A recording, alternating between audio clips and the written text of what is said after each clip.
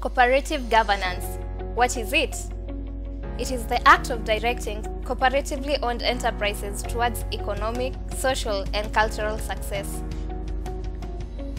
It consists of answering key questions, defining roles and responsibilities, and establishing processes for setting expectations and ensuring accountability within cooperative societies.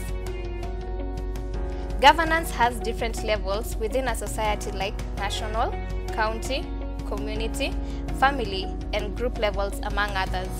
Why cooperative governance? Governance is at the heart of any successful business. It is essential for a cooperative society to achieve its objectives and drive improvement.